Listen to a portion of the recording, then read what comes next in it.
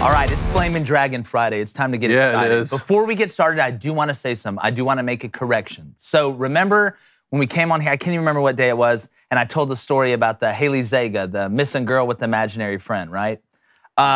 So I heard that story.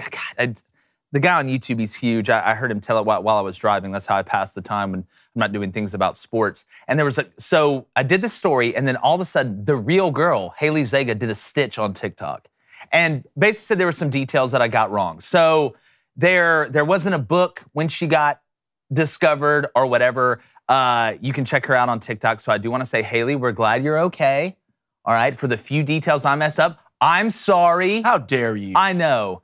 She basically accused me of being everything but in ISIS. So, you know, at the end of the day. Did she really? What did she say about you? Yes. Oh, said that I'm spreading misinformation. Like this affects everybody. But that's a story for another day. And she was like, in 2023, spreading misinformation. It can't happen. Like, okay, let's realize what you're talking about, and then stuff that actually affects people in their real life. But I'm a man of integrity. Chivalry is not dead. So we'll say any details that I got wrong. Haley, we're glad you're okay. Apologize. And also tell Alicia we said what's up. But I don't know that girl. Yeah, I don't know that story. You don't know that story? I know you told it, but yeah. And I told it just from this. Yeah, they were on Dateline NBC like 20 years ago or whatever. I just heard it and just regurgitated what I heard on here. I don't know the girl personally, but she came over. Go follow her on TikTok. Seems like she got some good stuff over there. Really? I mean, she's gonna say that. Then just a nice plug from you. That's a real gentleman move. Look. Gentleman move for you. Hey, we don't have enough gentlemen anymore because everybody's trying to be the same, right? Chivalry's not. I open the door. I'll admit when I'm wrong. Very rare, probably not about sports, but I'll admit when I'm wrong. And I'll let you know when I'm right. Not that much, but sometimes. Have you ever admitted when you were wrong? Yes. I don't think you have. Yes. I don't think you have. I can't remember a time. You can't remember a time? The entire time I've been your brother. I don't think I have. Wow, that's... Unless you're around Reed. Which has been your whole life. Yes. Unless you're around Reed. You'll admit when you're wrong when you're around Reed. So you've heard me admit when I'm wrong. I don't know if that counts. So you're a liar. I don't know if that counts. Nick Saban zeroes in on Tommy Rees to be Alabama's new offensive coordinator. Georgia tight end Brock Bowers forgoes accepting collective NIL money, allowing his teammates to cash in instead. And we're taking your live calls at 8:15 a.m. Eastern. I'm Jake Crane. It's Flamin' Dragon Friday. Don't get burnt. This is Crane and Company.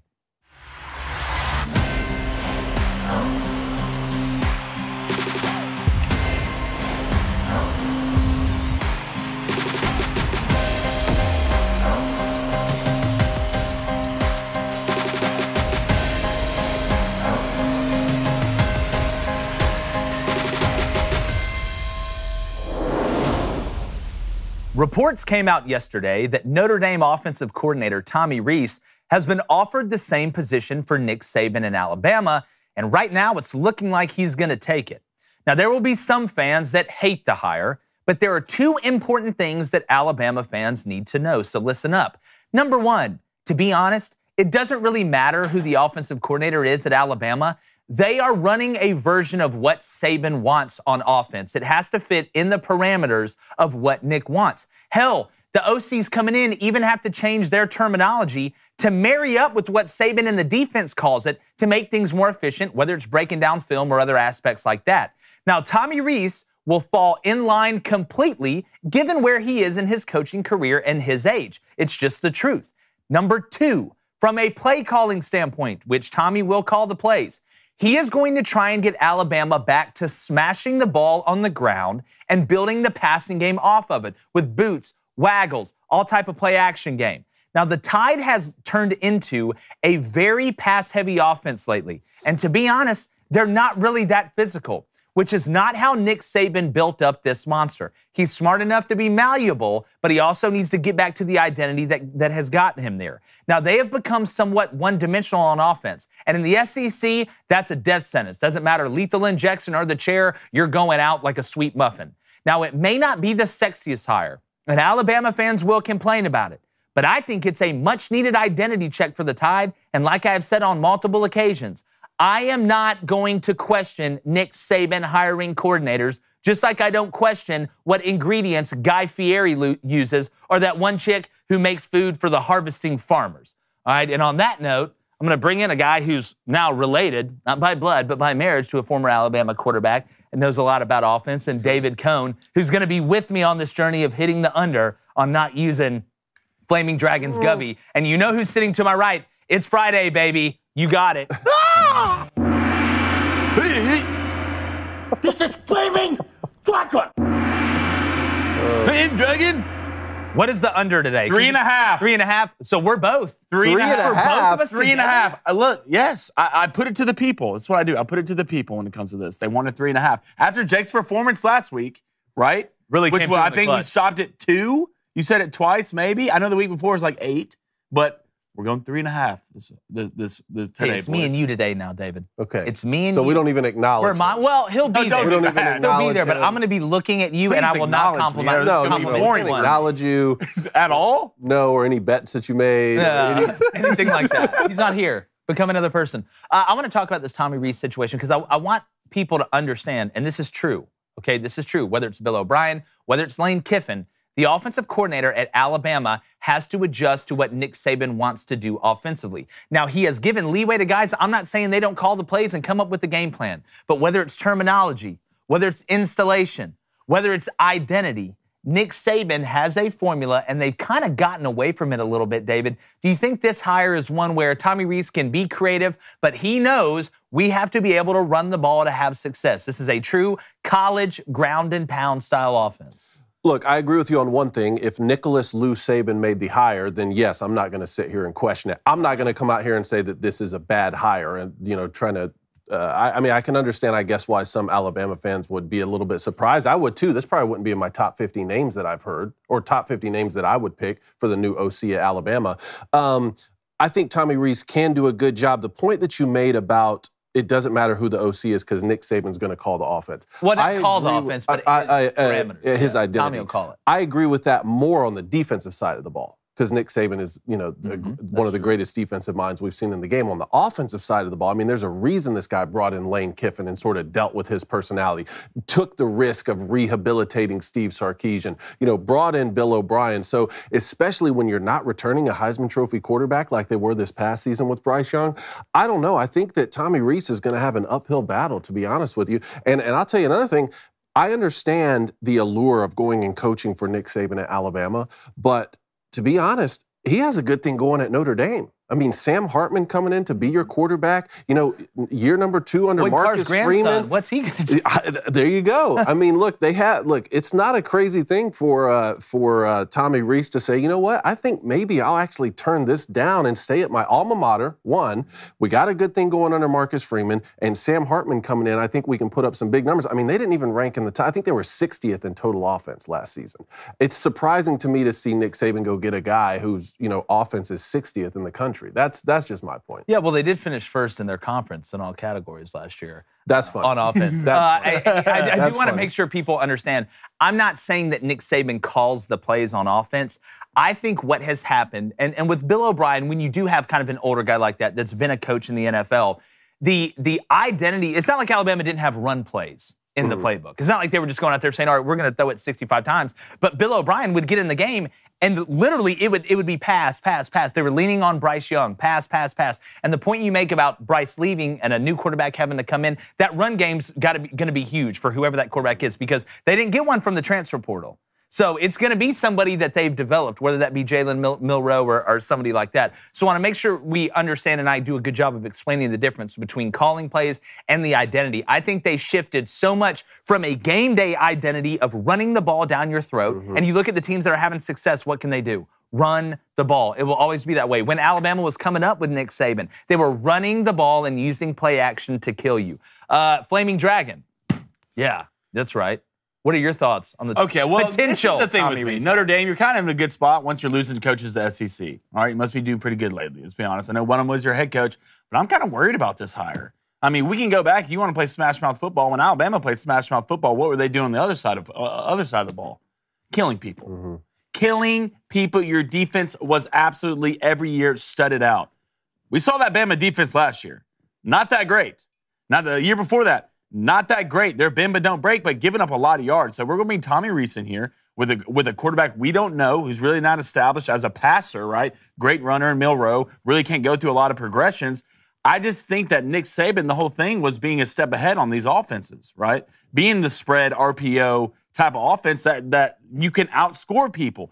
if you're going to bring Tommy Rees in to play to be the play caller, you're going to rely a lot more on that defense than you're going to rely on that offense. So you need to bring back that old Bama defense if you're going to be successful. And successful at Bama is what?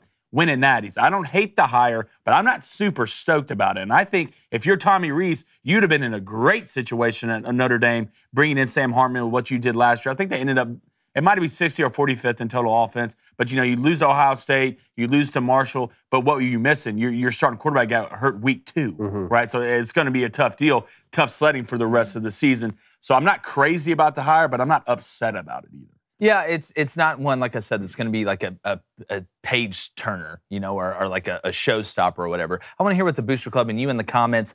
Daily Wire chat, obviously YouTube as well. Make sure you hit that subscribe button, hit that like button. But before we get to the Booster Club, all right, Alabama's trying to get back to their old self, not feeling like their old self these days. I mean, men, are you feeling like you're less like your old self these days? David, I know you're not. Blaine might be a little bit. Yes! Don't have the energy. Yes! Oh! Yes! All right. Thank you, Okay. eugenics. Okay. Does it count? Okay. Does it count in the middle of a eugenics block? Yes, it does. Yes, All it right. Let me get through it. My bad, Cone. I can't even say anybody's name now. I'm like a beat dog. All right. Yeah, you need to do something about it if you don't feel like your old self with Nugenics Total T Testosterone Booster. Because as we age, our body loses free testosterone. Our energy drops, our libido falls, and we start to lose muscle. Blaine has a great testimony on that. So with Nugenics Total T Testosterone Booster. Okay. All right. We're already done. Here we go. I'm done. No. We're done. We're done with it. We're done with it. Help you turn back. Here's what you do. Go text CRAIN. That's Crane to 231-231 for a complimentary bottle of Nugenics Total T. Text now, and you'll also get a complimentary bottle of Nugenics Thermo and their most powerful fat incinerator ever. David. Ever? Absolutely Ever? free. So text CRAIN to 231-231. That's CRAIN to 231-231. David, I'm sorry, dog. Don't apologize. That's on me. We're not doing it Don't again. apologize Come here, to me, man. It's too late. Grab my hand. What Grab Michael my Scott hand. said. All right, the rest of the way. We got one more. Huh? We got one more we can get away with. All right, Booster Club, what are you saying? I'm not even looking in that direction. All right, let's go to Ryan Gade with a $5 donation. Thank you, Ryan. We really appreciate it. Happy Flamin' Dragon Friday. Yes. He says, give me the over today. Smart man. Don't think Jake can repeat what he did last week, but would love to be proved wrong. I am. All Not right? a good start. I am mad. Not a good start. I am here. I am now. All right, let's go to Chris Foster with a $5 donation. With the offseason of quarterback carousel about to heat up, how come it seems no one is a good fit for the Redskins? And that is their name. David, thank you for that. By the way, I saw that South Park episode when they did the startup company and changed it to the Redskins. It's hilarious. When I look at Washington, I'm going to go back and say what I said during the year. I don't think Taylor Heineke's that bad of a player, man. If you look at Taylor Heineke, he should have made the Pro Bowl or whatever the hell they're doing this weekend instead of Huntley from the Ravens. I don't think Heineke is like this hot dog water trash can quarterback that some people are making him out to be. I'd rather have Taylor Heineke than he's a better player than Russell Wilson last year. You want to be honest? And look at the weapons he had. It's not like they were busting out of the gym. I would have taken Taylor Heineke over Russell Wilson last year. Now, is Taylor Heineke the long-term answer for the Redskins out there in Washington, the Commanders, whatever the hell you want to call them? No, you need to try and get a better player at that position, but he's not the worst. If it's me, I'm looking at Hendon Hooker. That's who I'm looking at if I'm the Commanders. I feel like it'd be a good fit, but I know what they're going to do. Anthony Richardson. They're going to get Anthony Richardson, which, again, it's a big gamble, but if it pays off, that dude's ceiling is main deck of the Titanic barge. It just goes up to the sky. What about Derek Carr? Derek? Yeah, what about I think he's going the Saints. Really? Yeah, but again, Derek Carr is a good quarterback, but I don't trust him when it counts. But to me, I think the Redskins need to go and get a quarterback from this draft. But again, if they say, you know what, no, we want to keep supplementing the roster, Carson Wentz should be done playing football. He shouldn't get another chance. Eventually, you're not good enough to get another chance, and Carson Wentz should not get another chance, in my opinion. When I look at Taylor Heineke, if the Redskins said, you know what, this year, let's roll with Taylor Heineke, and if it goes bad, let's get a quarterback from next year's draft, where they're loaded with quarterbacks as well. I mean, you're going to have guys like Sam Hartman coming out, and Caleb Williams, and Drake May. I can go down the list. Jaden Daniels, guys like that. It's going to be interesting to see how they progress, but it's not like the barrel's going to be empty next year. So I think the Redskins can kind of go either way here and be right, but I'm sick of the Taylor Heineke slander. Taylor Heineke did have a higher completion percentage than Russell Wilson this season and a higher touchdown to interception ratio. So Taylor Heineke and Carson Wentz are back-to-back in the NFL stats from this previous season. Here's Heineke. 1,800 passing yards, 62.2% completion percentage, 12 TDs, 6 picks. Carson Wentz right under him, 1,700 passing yards, 62.3% completion percentage, 11 touchdowns, but threw 9 picks. Yeah, and look, Carson Wentz, when it matters, he's going to make a catastrophic mistake. Two things happen to Carson Wentz when it goes bad. He doesn't just get injured if he gets injured. He doesn't just, sprain his ankle or he broke his finger. He rips his knee out that somehow hit his hamstring that hit his spine. He's out for 8 months. And when he has a catastrophe on the field, this is why I say Dak Prescott has a little bit of that Carson Wentz syndrome, that when it really matters, the turnovers don't just hurt you, they kill you. So would you take Taylor Heineke over Dak Prescott? No. I'm not saying Dak Prescott's Carson Wentz. Do not get that confused. Okay. I'm not a big Dak Prescott fan, but I don't dislike him. See, this gets to my point of what I was saying about Daniel Jones. Taylor Heineke is a great option when you are expected to be a bottom 3 team in the NFL. Then Taylor Heineke can lift you. What happens when you're projected to be a top 3 team in the NFL? Well, are you going to be projected to be a top 3 team in the NFL with Taylor Heineke at quarterback? No. I don't know. I wonder if Taylor Heineke's like the stopgap guy. You know what I'm saying? Like if you look around, there's a couple teams in the league this year. Like I look at the Bucs, right? The Buccaneers. Gabbert, no. If it's going to be anybody that's on that roster, it's going to be Trask. Kyle Trask. Why do you not look at that and say, okay, we're really not in a terrible spot. I know we won the division. We don't have a super high pick. All right, what if we just decide to rebuild? Let's ride with Trask. If it ends up being good, then great. If we found our guy, fantastic with Kyle Trask. But if not, and we're terrible, that's fine. We'll just have a really high draft pick the next year and go get a quarterback. So to me, that's not tanking. That's different than saying, let's go get a bad player at quarterback, or we know we have a bad player at quarterback, and let's roll him out there. Mm-hmm. I'm very interested to see how some of these teams play this and try and set themselves up for the long run. Because again, that's why with the Saints, going and getting Derek Carr does make sense, because if you look around the rest of the division, the Panthers, who I'm bullish on Matt Corral, just like you. Yeah. Remember, we talked about that all offseason. Do not sleep on Matt Corral. But the Falcons, Desmond Ridder, I'm not super duper impressed. I mean, so that division, when you look at it as a whole, I don't think the Saints would be crazy to do that because they're in a different position. And the Buccaneers have pieces to move. You have pieces where you could really, knock down that roster and rebuild it, using some of the pieces and keeping some of the young guys. But that's what I find fascinating. All right, Flaming Dragon. All right, 2 more weeks with a $5 donation. He says, Nick Saban digs deep to try and find someone to fit. I feel like where Rees is in his career, he won't challenge Nick when he's ready to ground and pound. Dave, what do you think? Oh, well, look, the same point as before. I think we're dealing with a supply and demand issue, to be honest with you here. Like I said, do you think Tommy Rees would be Nick Saban's first choice or even in his top 5 if he was making this hire a month ago? No. Right? Well, I wonder how happy Notre Dame fans are, because the feeling I get, because if I'm Marcus Freeman, some people are like, oh, Alabama steals the coach from Notre Dame. I don't know if Marcus Freeman and them are really that upset about it. But I don't think they're devastated about Tommy Rees leaving. I have not seen one Notre Dame fan who was devastated about Tommy Rees leaving. And I'm not saying Tommy Rees is a bad coach. But again, he's getting put into the machine.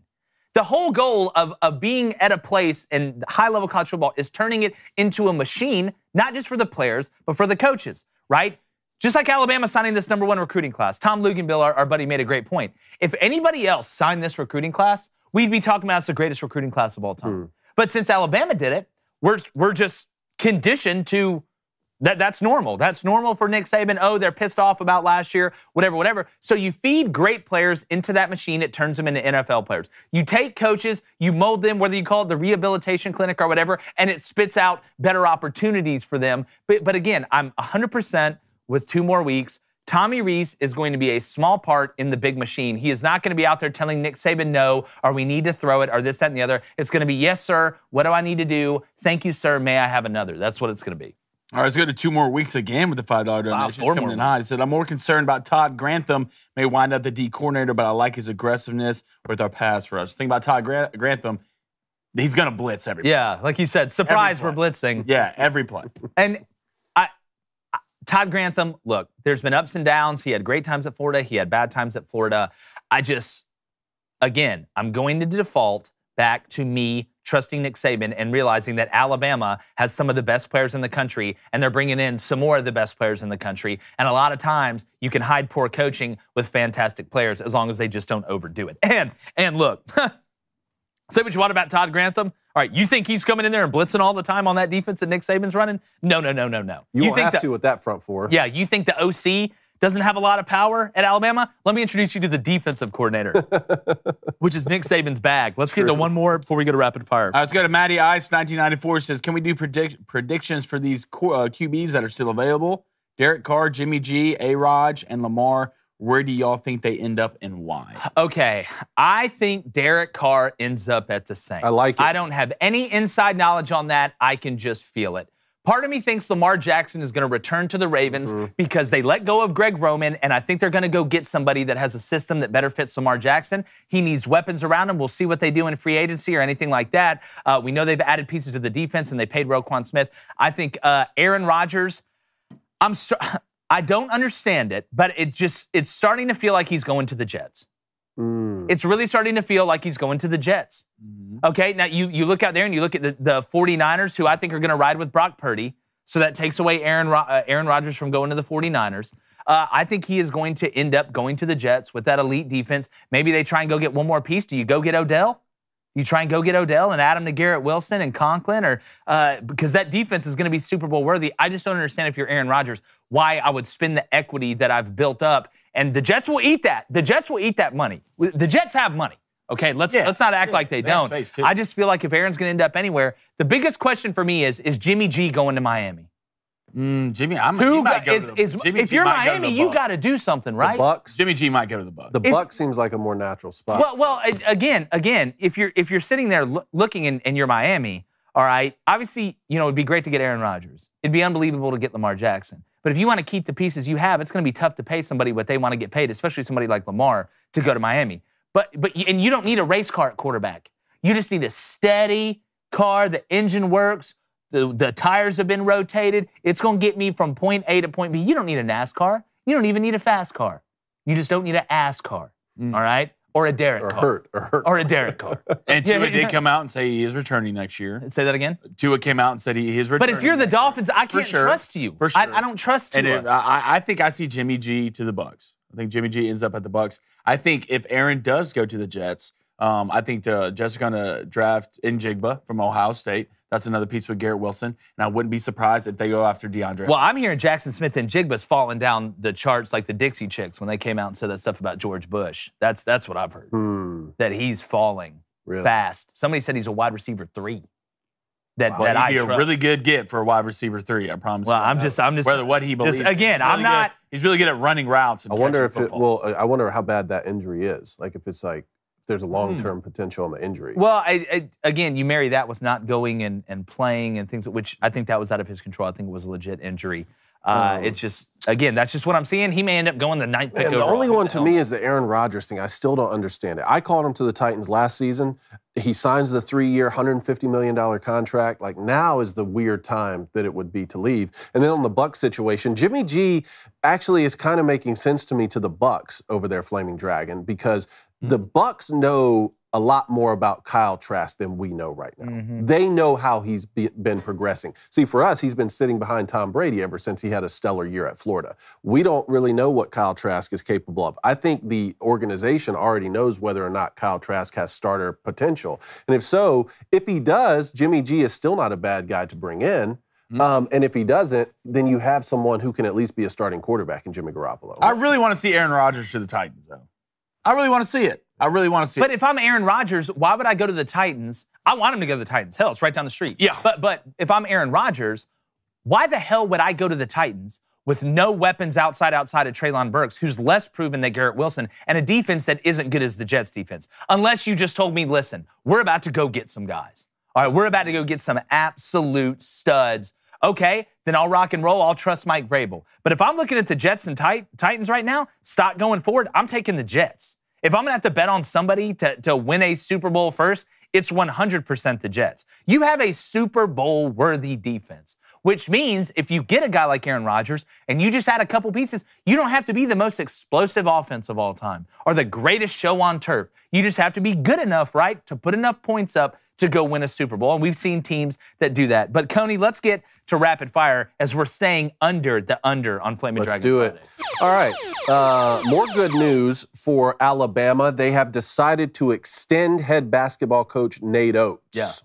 Yeah, you have to. I mean, let's, again, we always talk about the arms race in the SEC or in college football in general. Go look at what's going on in college basketball. I mean, you talk about $4 million a year, I think, is what Nate's going to get. Yeah. And look, he's earned it. $5 million. $5 million a year. He has earned it. He has really elevated Alabama. But I think all of this that you're seeing between Alabama and Auburn right now, you know who started it? Bruce Pearl. And the Alabama fans will tell you that. Bruce Pearl made people care about basketball in the state again. And it's one of the best things that has happened to the SEC. And we've seen it around the SEC, this kind of contagious love for college basketball now. There's not a night off.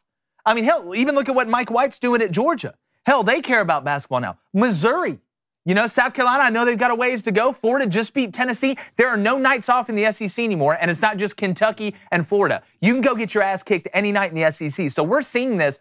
Now it is the arms race for college basketball continues to increase and increase and increase. And I think it is something where you got to look at the buyout. I don't know exactly what the buyout is, but fans of teams, whenever your coaches sign an extension or you sign a new coach, look at that buyout. Because who knows what's going to happen? You look at Texas, what's going to go on with Kentucky and Cal if they struggle down the stretch here with the way they've struggled here lately. So, but no, it is a compliment to Nate Oates. He deserves it. He has elevated that program to a very high level. I think they're going to end up building a new arena. They need to, kind of one that's similar in size to Neville Arena where Auburn is, or the size of what Auburn's is. So, look, it is great for the state of Alabama. I will sit here and say the state of Alabama, I mean, UAB had a big win over FAU last night, who was ranked. They did. The state of Alabama in basketball, and I wish Richie Riley at South could get it going. They just can't seem to figure it out down there. It has upgraded by 1,000,000 times. And I mean, think about what Derek Hall said with the interview we had yesterday on the show, talking about, the support for the basketball team is just through the roof, like it is for football now. You're trying to be at everything school. Alabama wants to be in everything school. Auburn wants to be in everything school. You want to know why every school wants to be in everything school? Because that's how you make the most money, baby. That's how you make the most money. So it's a compliment to Nate Oates, and he wears that blue-collar hat, as a coach, and I think that's something that's reverberated around the fan base. The extension is through the 2028-2029 season, approximately $5 million a year. So it's a pretty good situation. significant. All right, let's get to Brock Bowers. So Georgia tight end Brock Bowers is going to forego any NIL collective money from Georgia, and instead he's going to pass that off so his Georgia teammates get more. High IQ play. High IQ play here. And you say, Jake, what do you mean high IQ play? Brock Bowers is going to get drafted very, very high and be a very, very rich man, even though I think his family's already rich. Isn't he from some part of California where the vineyards are in your backyard? I don't know. I don't know about his family. Tom Cruise is just walking around. I think so. But this is going to look so good to NFL scouts. It's going to be a story for a while. Like Brock Bowers, you can get an amazing player, a Swiss Army knife, a guy that can block, a guy that can catch, a guy that can run legitimate routes. You can put him on the inside in 11 or 12 personnel. You can put him on the outside and have him run routes. Hell, you can put him at slot. He can go out there and be a legit blocker. And guess what? He's not a douche. He's not the guy who nobody showed up to his birthday party on draft day. Everybody's showing up to Brock Bowers' birthday. A lot of more people are showing up to Brock Purdy's birthday nowadays too. But with Brock Bowers, this is a great move. It's a great look, and it's a high IQ play. And Georgia needed this a little bit. With all the negativity on the outside with Stetson and everything that's happened, this is a good story, a feel-good story, but it is a very high IQ and a long-term play, in my opinion, by Brock Bowers. High IQ play even beyond his NFL draft status, okay? Because obviously he's going to get NIL deals directly from sponsors, which is what name, image, and likeness deals should be, not the collective. But also, think about this. Now, I'm not going to pretend to know the details of Georgia's NIL collectives, but with a lot of these, if you accept money from the football program's collective, you are signing over your name, image, and likeness in perpetuity. Yeah. So I don't know Georgia specifically, but this could be a situation where Brock Bowers is saying, one, I don't want to do that because I'm going to get a lot of money directly from the sponsor, similar to like a Bryce Young, Dr. Pepper situation, right? Two, it just allows me to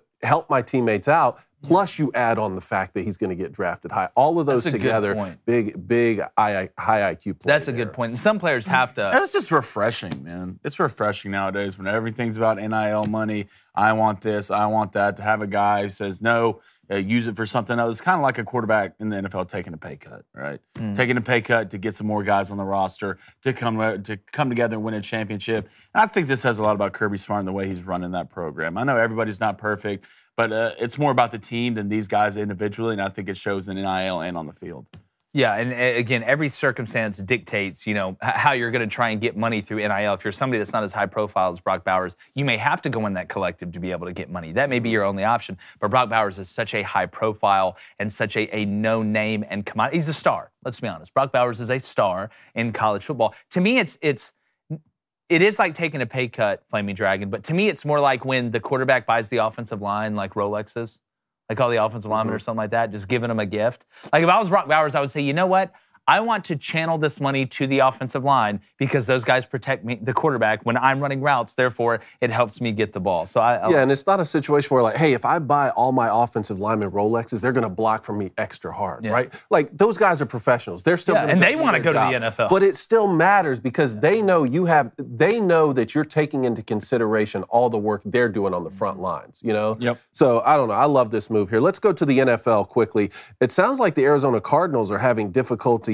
finding a head coach because of some of the drama with Kyler Murray. Do you buy into this, or is it just media hype? No, I think it's true. I said this 2 months ago, and I actually caught some flack on social media for saying this. When they were talking about, would Sean Payton go to the Cardinals? Or who's going to the Cardinals? Who are they going to hire after Cliff, just went to Thailand with the guys from The Hangover and then they can't find him now? But if I'm a head coach, all right, whether I'm a young guy or whether I'm a guy like Sean Payton who's trying to get back in or maybe a more known name, I don't want to go work with Kyler Murray. Like, to me, that is a job where somebody who probably shouldn't be a head coach gets the head coaching job because nobody else wants to work with Kyler Murray. And you know what? Kyler Murray has done this to himself.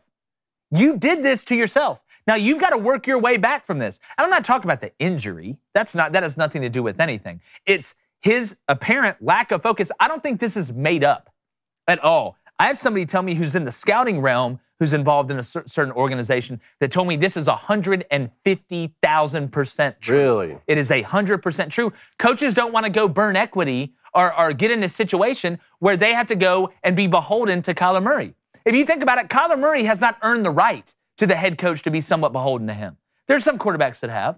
Aaron Rodgers has. Tom Brady obviously has. I can go down the list.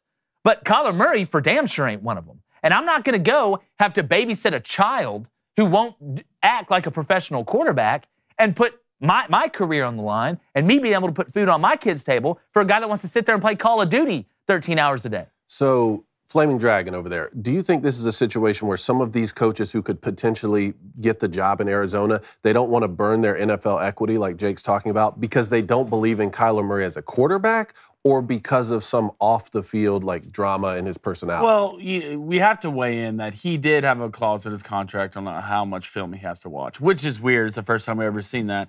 But I don't think coaches are avoid going to get a head coaching job at the Cardinals because of Kyler Murray, who's a phenomenal quarterback. If you get the right guy and knows how to work with Kyler Murray, then you will be a good team. If anything, I'm not worried about Kyler Murray. I'm worried about what's surrounding Kyler Murray. I'm worried about losing J.J. Watt on defense. I'm worried about all the pieces we're losing. The last thing, realistically, I'm worried about is Kyler Murray, who's a phenomenal quarterback.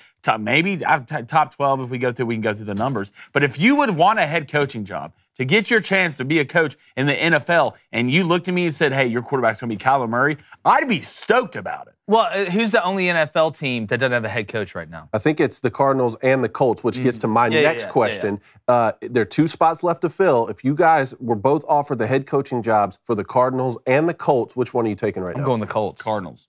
Gotcha. I'm going the Colts. Going the Cardinals. That offensive line may have been overpaid this year, but they're going to come back with a vengeance next year. We'll see. At least you got an offensive line that's better. The Cardinals have nothing. Who do the Cardinals have? Who do they have? Rondale Moore? Okay, congrats. Who you got on defense? Buda Baker? Who else? Isaiah Simmons. Isaiah's a hell of a player. So, but it's not like you have an elite defense. I mean, y'all can stop a nosebleed in the nurse's office last year. But what do you not have the Colts? A quarter, but guess what you can go get? You're not You can go get a quarterback That in the makes draft. me think. Now that makes me think, because we're talking about Derek Carr to the Saints. Derek Carr to the Colts could be interesting. You still have Jonathan Taylor. You can rehabilitate that offensive line to what it was a season ago. Derek Carr to the Colts could be an interesting situation. It'd be better than what you had. Yes. It'd be better than what you For had. sure. I got a feeling C.J. Stroud's going to end up with the Colts. There you go, too. There you go. Because I think They're gonna everybody's move talking up? about C.J. Stroud. Yeah. What do they have right now, 4? Everybody's talking about C.J. Stroud to the Texans, they're right? 4. CJ, I think the Colts may trade up and go get C.J. Stroud with the first pick. That offensive line, I got to figure out. They weren't even close. Yeah, well, It's not like they don't have players that are proven though. They just had a bad year at the same time. And again, look, Michael Pittman Jr. It's a good piece, but let's not act like he's an elite wide receiver. He's one of the worst wide receiver ones, and he'd be one of the best wide receiver twos. He's kind of in that realm to me. All right, well, let's keep going with Stay in the rapid fire. NFL. A warrant has been issued for Cincinnati Bengals running back Joe Mixon's arrest. I mean, we were talking about this before the show, and Flaming Dragon said he wasn't surprised, and I'm not either. I watched video of Joe Mixon absolutely deck a girl in a diner in college. He should have been in prison. I don't care what was said to her. You can say the worst things to me ever. I'm not going to go out and punch a girl in the face that's sitting there with her hands down. Joe Mixon should have never been allowed in the NFL. He's a hell of a player, but there's been a lot of great players that were terrible people off the field. According to this, you pointed a gun at somebody and said you should be popped in the head. Joe Mixon should be in prison. If Joe Mixon couldn't run the ball, he would be in jail. He should be in jail for what he did in college, for what he got suspended for, and now he should be put in prison if this is true, which I think it is. And if I'm the Bengals, at what point is enough, man? At what point is enough? You took a chance on him. You got another chance. I don't feel sorry for you, Joe Mixon, and your ass should be in prison, in my opinion. Flaming Dragon? Man, this is tough because Joe Mixon's such a great player, but what we're talking who about, cares? I'm not surprised by this. Joe Mixon, going back to Oklahoma days, has always found a way to get in trouble. I mean, you just got out of playing for a championship game. You're pointing a gun at an old lady saying that she needs to be popped. He needs to be in jail. So there's no excuse, realistically, that football is more important, that football can overlook you committing crimes, right? Doesn't matter if you're white, black, purple, yellow, it doesn't matter.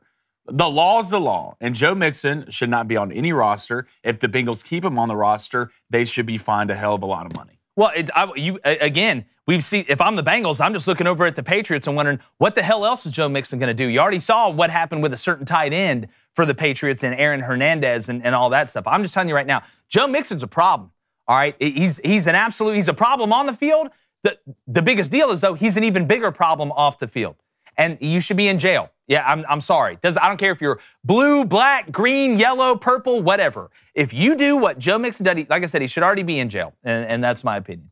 All right, last one here. We have to get to this Orange Crush situation. A fan sent us this on Twitter. So the Orange Crush is the passionate student cheering section for the University of Illinois men's basketball team.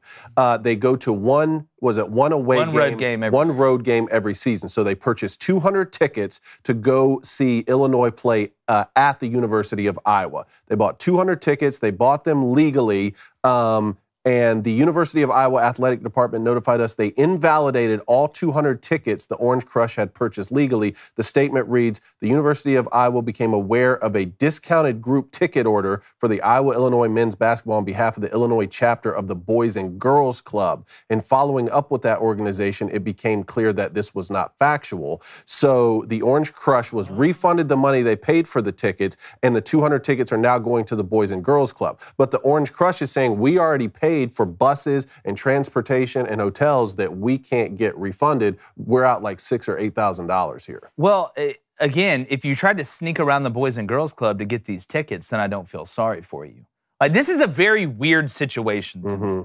Okay, because if you're saying you bought the tickets legally and then you find out that you got discounted tickets through the Boys and Girls Club, that's not going. If tickets are going to the Boys and Girls Club, it should go to the boys and girls at the Boys and Girls Club, or the people involved with them. It's pretty open and shut, even though it's weird. This is why, and again, I don't think, it's not like Iowa's saying, oh, just because you guys are all Illinois fans, that you don't get to come watch the game because we don't want to have you guys in here. You got the tickets through a shady way. And it's not like the tickets are absolutely void to anyone else and they're just not going to sell those tickets. And they did refund you for the tickets. They didn't tell you to buy a bus. They didn't tell you to do whatever. And to be honest with you, if I'm a business owner at Iowa, then I'm kind of pissed that now these people aren't going to pay for hotels. You know, if I'm somebody that or go eat at the restaurant. So it's not like they're gaining money by, you know, taking away where you're going to stay and where you're going to eat and things like that. It just seems like if you got it through somewhat of a nefarious way and you got it through the Boys and Girls Club, then shouldn't the tickets go to the boys and girls? Because the children love the books. You lied.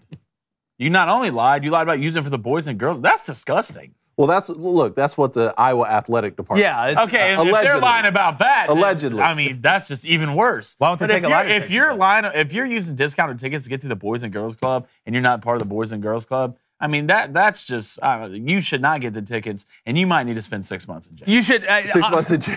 Honestly, so what happens if it comes out that Iowa Athletic Department that they bought them fraudulently? Then I'm suing them. Sue them. Okay. Yeah, you're getting sued for that. Hold on. 6 to 8 grand. Hey, JG Wentworth. Ow, my neck. Ow, my shoulder.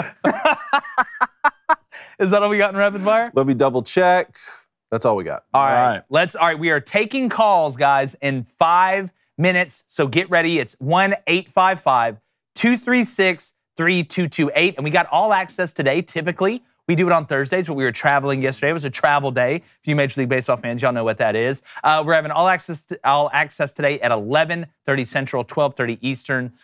We go for an hour. Come check us out. Go to the Daily Wire Plus. Make sure you subscribe like you are on YouTube. So we are taking calls in 5 minutes. 5 minutes. Flaming. Blaine. No. No, we're at 2. Okay. It's look. Well, you can't I'm say locked. it. Yeah. That means we get one added back. Yeah, if he says, I almost said it. See? Move on. Booster Club. I don't Okay, wanna first say thing, things that start with B. Bubbly Gut really wants you to apologize for calling Brock Purdy soft. Calling Brock Purdy soft? He wants you to apologize. I'm not the one that called him soft. I said I thought it was a bad look and that I thought he had more dog in him than what he had. Okay. You called him soft. Yeah, I did. That is Okay, true. that was I did. that And I was also first said off, what? Unless it's what? torn, Or which broke. you did say that. Okay. Again, Why is he in the football game? Yeah, I was. Why are you in the football game? I was not saying that Brock Purdy wasn't hurt. What I'm saying was I didn't like the way that he went over to the sideline and was throwing the ball, and it looked like he was just kind of, you know, it's whatever that I'm not going back in, and then I'm going back in to hand the ball off. I thought the way Patrick Mahomes handled his injury and the way Brock Purdy handled his injury were totally different. I'm not saying he even should have gone back out there, but I'm watching you throw the ball on the sidelines. Don't tell me you can't throw the ball. Okay, or that, oh no, you can't do this or you can't do that, or at least attempt to and make me have to tell you no. That's what I was talking about. All this, I've been the biggest Brock Purdy Yeah, you have. positivity You have. guy of all time. So get off my ass about this one a little bit. One thing you said about him that was right, though, is you said he looked like a deer in headlights over. He on the sideline, did. which was true. Which, if I just tore my elbow, maybe I would too. I'm not saying I wouldn't, but that part was factual. There was a lot of bad energy going on the 49ers side. A ton of bad Jimmy energy. Garoppolo's over there laughing. Smiling. I already take issue with that. I'm sorry. I don't care if you thought you were going to be the guy or if you already have one foot out the door and maybe you've already been contacted by Stephen Ross and you're going to be the Dolphins quarterback next week. I don't care. You're down by 30. You can't be on the sidelines laughing it up. I don't think Brock Purdy is soft. I thought he just, being a guy that was Mr. Irrelevant, that came in, that nobody gave a chance, that guy getting an injury on the field, I feel like you would have had to drag his dead body off the field for him not to be able to get in there and throw the ball down the field. Because I don't know if I could have said, you know what, Coach, yeah, I'll go in there and hand it off every play. I would have looked at him and said, Coach, I cannot throw. We are not going to be able to move the ball. Put Christian or somebody or Debo at quarterback to do something. I just feel like you have a little more dog in you than that. I don't think that's a crazy thing to say. I don't think he's soft. He's just not as tough as what I thought. Or at least the mindset isn't what I thought. All right, let's go to Greg Hart with a $5 donation. Appreciate it, Greg. It says, Aaron Rodgers was asked for an update at a golf tournament. He says, I'm not going to San Francisco. Greg says he's now dead inside. Well, look, again, it's congratulations on being dead inside. It's a lot harder to kill you now. I think San Francisco is going to go with Brock. I think they are. I think they are. I mean, look, you got Tommy John, but you do have an offseason and you've had experience. Aaron, a lot of people want Aaron to go to San Francisco because didn't he grow up a fan of the 49ers? And he's from there. Yeah, and he got pissed when they didn't draft him.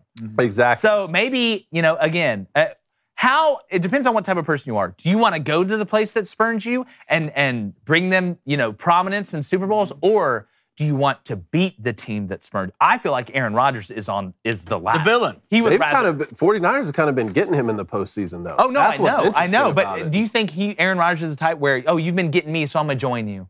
I think Aaron Rodgers is the opposite. Yeah. I think Aaron Rodgers is, I'll play you by myself.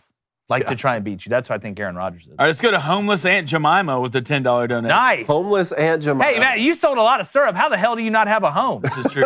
It says, Jake, hand over your man card. All right. That puppy and duckling video was awful. What? I don't even know what video that is. No sarcastic apology about how you care or just saying I'm wrong will get you out of this one. Blaine is the superior one now. So I'll take the end What? of it. I don't know what is this? comments. There's a video of a puppy that was walking with these ducklings, and he would pick them up and carry them and set them down. Look, I love animals. Okay? I'll be the first one to say it. What's wrong with that video? I don't think anything's wrong with that. I think homeless Aunt Jemima, I'm starting to realize why they don't have a home. Because they have takes like that. But we appreciate the $10. Maybe you should spend that $10 on getting a home. But that's just me. If you don't like puppies and ducklings together, I'm sorry. Like I love animals. I'm an animal lover. Now, not like I'm going to chain myself to a basketball goal before an NBA game. Don't do that. Like that. I mean, I'm going to go eat a steak tonight. Let's be honest. I love animals, and I also love the way some animals taste. All right, let's just look. All right, Travis Alrod wants to know if Ben Shapiro comes on the show Friday, does he have to follow the Flaming Dragon rule? Obviously. Of course he does. Look, Ben's going to do what Ben wants to do, and you're not going to say it. And follow I think the Ben Flaming would Dragon want to rule. do it. Yeah. He's called you Flaming Dragon before. Exactly. So That's all I'm saying to Blaine right now. It's almost. Is that three? That's three. Okay. One away. Hey, we got how much? Okay, good. We're good. We're in the back half. But if Look, we hit this, I want to hit it by the hook. if we hit this over, best believe we're going to say your name as many times as possible to really get that handicap. Well, this up. is what let's we'll stop do. talking We've already about said it. So we've talked about it in the Booster Club. We'll start having separate over-unders. Yeah, here we go. Look, we're not hitting the We can over. be a team. Let's just stop talking about it. This is half the problem. All right, we are taking calls now. Please. Say God, the number. someone Cody wants to know distract the me. number. 1-855. Here we go. Hold on. Right here. 1-855-236-3228. That's 1-855-236-3228. Extension Flaming Dragon. Extension Flaming Dragon. Yes, it's very easy. Remember, we got all access as well. Let's do our Pro Bowl thing. I wanted to. Look, we said Tyler Huntley made the Pro Bowl, right? Yes, 2 it's a touchdown joke. passes, 3 interceptions, 600 passing yards, which was what, 48, 46, something like that in the league. Keep in mind there are only 32 teams. So he's a Pro Bowler. So I wanted to see if you guys would list off a few things that you would rather watch this weekend other than the Pro Bowl. Which we know now the Pro Bowl is what, a skills challenge and a flag football game. and you know, probably I'm not even going to get into that. Here are the 3 things that I would much rather watch than have to watch anything associated with the Pro Bowl anymore, whether it's flag football or not. Number 1, the people go up to the counter and check out at the DMV. I'd much rather be sitting down in the DMV just watching people, watching those numbers go down, right? Take a ticket. Here you go. Here, let's wait an hour for everybody. That's number 1. Number 2, Amy Schumer do stand-up. No, This is the only way I could watch it. I would much rather watch that than watch whatever's going to happen at the Pro Bowl, even though it's awful and she's not funny. Amy Schumer is not funny. I'm sorry, not to Amy Schumer, but if you think Amy Schumer is funny, we have totally different senses of humor. And then number 1, the number 1 thing I would rather watch than the absolute dogged horribleness of this Pro Bowl. My mom kissed someone other than my father. I'd rather see that. Oh, wow. Ew. That's how much I don't want to watch the Pro bag. Bowl. That's how much I don't want to watch the Pro Bowl. FD? Well, first thing is going to be Joe Biden trying to read a page of a Harry Potter book. The Harry Potter book? I would love to watch that. Can you give us an excerpt of what that would sound like? Come on, man. I mean, a bunch of stuttering. That's what the it thing sounds like. with the wand and the goblet. The guy who's a girl. No, he's a guy. Corn Pop Harry. Yeah, I'd rather watch. I was a wizard. I'd rather watch The View. No, you wouldn't. No. You would not rather Wow, watch that's- The I would View. love to watch Whoopi Goldberg be racist for an hour and a half. You would not rather watch The View Yeah, than the I'd flag rather watch football. The View, to be honest. And then Rick Barnes blow in the NCAA tournament. Can't wait for that. Is Tennessee going counting to the do that days. again? Yeah. Is that going to happen? I believe in them. again? Yeah. They got to win in something. You believed in last year. You believed in And them college last year, baseball. David. Yeah. How did that work for you? How did that work out for you? Not well. All right, here's the 3 things I'd rather watch than the Pro Bowl this weekend. A 24-hour marathon of the other guys. I would rather watch the 24-hour marathon of the other guys because at least I could call you guys over. We could have steaks and it'd be a good time. Well, I'm so down for that. Second one, I'd rather watch Replacement Cone co-host Crane and Company for an entire week. Really? Now, not longer than that. It's good I'm going to pick the Pro Bowl. got good But a takes. week, we can listen to that. Yeah, for a I feel week. like he needs a chain. And then, He's like gold hold on, let me make sure because I don't even want to take any chances here on. Yeah, being the Cone. reason. We got to be careful. All right, last one. what I would rather watch than the Pro Bowl. Here we go. I would rather watch Flaming Dragon's January victory speech. You're gonna watch. Are we getting the victory speech today? That is today, yes. Okay, and speaking of that, we're going to start answering those calls here in about 11 minutes. Make sure you call in. Throw that number on the screen again, because it's for some reason in my head it's blocked. It's 1-855-236-3228. Flaming Dragon. Yes. It is Friday. We have moved its mid to Wednesday, but since we were at the Senior Bowl, you want to go up there and go ahead? And, I would love to. First of all, I'm on short notice, guys, so I thought in my head, I got Mitch's by a Booster Club. We're going to do food. It's the food edition of its food edition. I cannot wait for this. Yeah, let me hear the blasphemy on I'm going to go ahead and get this thing flown in over here.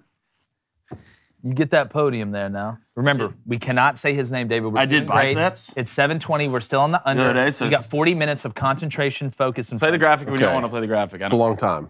It's not in the span of time. It's a long time. All right, it's mid. Hit the graphic. Beard's coming back too. All right, first thing we got.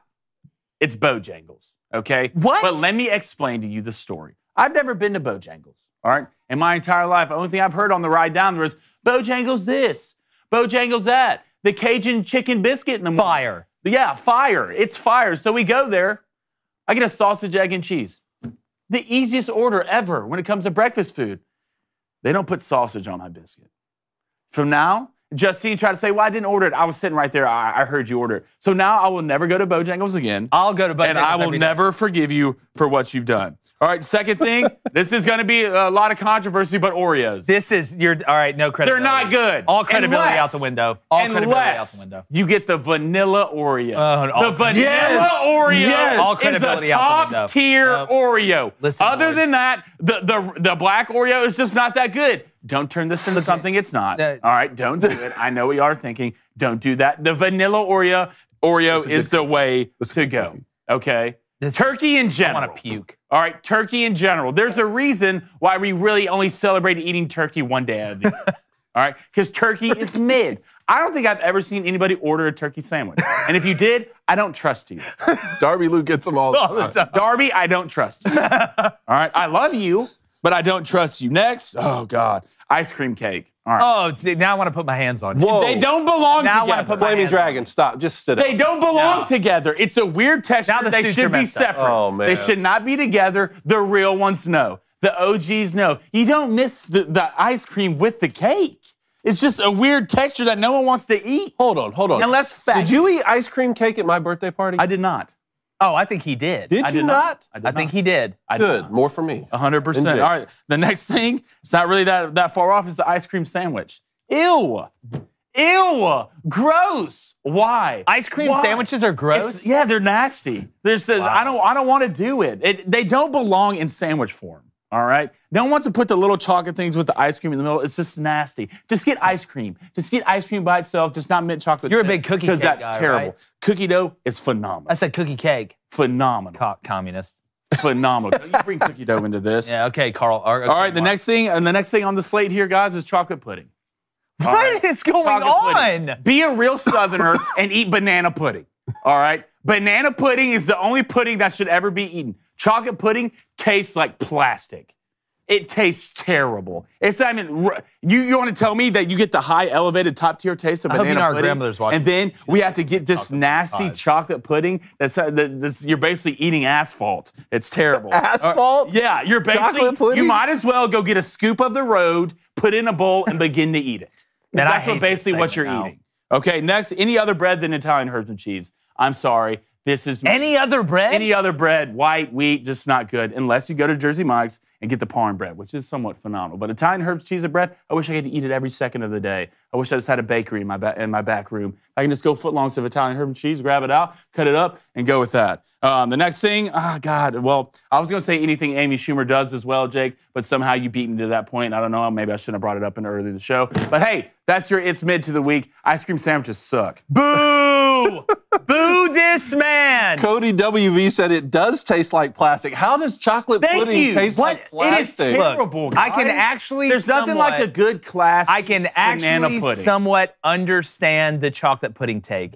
But the fact that you called Oreos and ice cream cake Not good. just is so Mediocre. wrong in so many ways. I don't even know how to adjust. mediocre. All right, there's a couple things to break down there. First off, I will not call Oreos mid. I like Oreos, but I will say the golden Oreo is a top tier. Well, isn't a golden Oreo an Oreo? Like, what are we saying here? It's so good. A lot of people just use like the classic Oreo. The other ones don't call it Oreo because it's white. So, you know, How about the mint, the one with the green no, filling? You anything like that mint one? other than I thought you would like that one. No. If you've ever had Thin Mint Girl Scout cookies, Yes. I can never have another mint like chocolate cookie. It kind of tastes Not like even that, close. though. But it's not it, though. You know, it's not it. All right. Speaking about it, though, we're taking calls here in, approximately 6 minutes. David Cohn, you know I love you, but let's go to the Booster Club. All right, let's go to Joseph Greenwell. Said that segment was as mid as HBO Velma's. Yes, it was. What's Yes. HBO Velma's? It was HBO Velma. Yeah, what is that, a show? Is that about the It's Scooby-Doo that new chick? show, yeah, Scooby-Doo with Mindy Kaling, because she's an Indian woman. Okay. Horrible, horrible reviews. Yeah, I'm sure it's awful. It's like the new Micro Hulk. FF Lifestyle is mid turning into Blaine's preferences. Yeah, but it's really When was it not? Yeah, that's literally, Mike, our friend, the whole point of this segment. Brad just said ice cream sandwiches are awesome. No, they're not. They're Yes, they are. disgusting. They're not good. Andrew, not say that last name, says, Blaine, bring your mic and clean out your locker. Yeah, and the playbook. I will. I will. Playbook as well. I will. I'm getting some calls from other coaches anyways. Charles Moore says, regular Oreos mid, double stuffed Oreos top tier. How can you say regular Oreos are mid and then take 2 Oreos and put them together and say that's fantastic? That doesn't make sense to me. Why can't it be both? Just both are fantastic. Oreos are the Pringles of cookies. They're the best cookie. I'm sorry. Oreos? Oreos. best David cookie? Mills says, try an ice cream sandwich with mint chocolate chip ice cream in it. Get out! Oh, dude, that sounds Get fantastic. out! How dare you? So what was this Bojangles hate? Y'all took him to Bojangles? I love Bojangles. I will stand on the mountaintops and scream that I love Bojangles. I like their hash browns. I like the Cajun chicken biscuit. I like their Cajun chicken sandwich. All right, spiced chicken sandwich, whatever the hell you want to call it. Bojangles is good. I like the fries. This man over here, this is the same guy who would rather just eat a double cheeseburger from McDonald's than anything. So he's really got no. What? You do have to get so over I don't even Echelon. get a double cheeseburger. You have to get Excuse over, me, a McChicken. This is lower on the totem pole than the double You cheeseburger. have to get over the turkey hate. You really have a thing for turkey. Well, But is he wrong, Am though? I wrong, though, Dave? I like turkey. When's the last time outside of Darby Lou you saw somebody order something? Well, I she order eats turkey one sandwiches multiple all times a the week. time. Justine, there you go. PJ. She doesn't count. Why does she count? I don't count. Don't invalidate her existence. Producer doesn't count. Can you please check your privilege, Flaming Dragon? Check your I privilege. checked it, and she doesn't count. All right, you're hoarding all the gold. All right, in your little dragon cave. William Devane. All right, let's go to Jack the Great says, hell yeah, brother, banana pudding is the GOAT. It is. Banana pudding. Nobody is arguing. goated. Nobody is arguing that banana Goated. pudding Chocolate pudding mediocre. isn't elite. It's mediocre. Nobody you will know- argue that. But I don't think chocolate pudding tastes like plastic. How do you and know what our grandmother plastic- is going to be pissed if she hears this. Mock, I hope you're not listening. What do you mean? I really hope What you're do you not mean? listening. She She makes- does nothing but make chocolate pudding pies, Banana Blaine. pudding. She makes banana She doesn't make banana pudding. There you did it. That's all four. That's all four on him. See, you get him going, right? That's You get all him going four a on little bit, him. then he forgets, right? Preparation. That's what it is. See- Mental preparation. That's Yeah. what it is. You Look. blew it. I'm still at 0. David didn't say it once. You know, Yes. I don't want to do the rest of the show. how do Yes. you know what plastic tastes like? Huh? How do you compare chocolate pudding to plastic? Have you eaten it? You've never tasted plastic? I don't eat it. Come on, man. You ever tasted it through your I fingers? mean, I guess I eat stuff with a plastic spoon, but Yeah. I'm getting the flavor of the food. Yeah, I may it's not also talk to him tasting any other plastic. Friday. Are you done? Like with it? outside of just asking him to go to the Booster Club. Because it's BS that it's 3.5 for 2 people. First. Oh, okay. That's BS. Here we go. All right, Here you we can't BS a BS. Start pointing the finger. All right, with your BS. Would you like responsibility. Would you like to make up for it by taking a call? Yes, I would. Okay. Anything but what's going on. First call coming in from Brianna. Brianna's calling in from Houston. Let's set the tone on a Friday here. Brianna, what do you have for us? Good morning, guys. Happy Flaming Dragon Friday. Happy Flaming Dragon from the Friday. chat. Yep. Welcome to the Trust Tree. How does the offensive coordinator and defensive coordinator cohesion impact Bama's play and growth over the next year?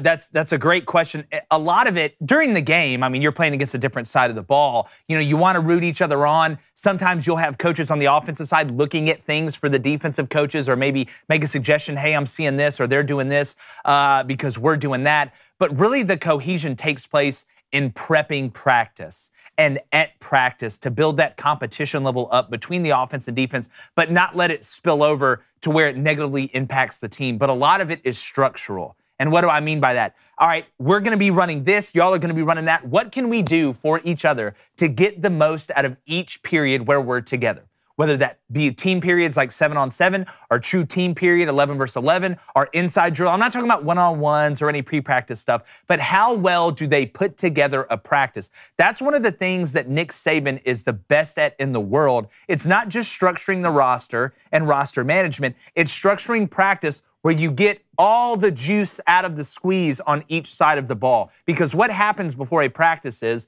the offensive coordinator and the defensive coordinator get together and they say, hey, for this set, I'm running this, this, this, and that. And they kind of do it like this. We'd have times during the weekend game planning, David, where we'd have the offensive coaches come in and say, hey, when you guys are doing the scout stuff, I need y'all to be heavier with the corners than what y'all normally are in quarters, all right?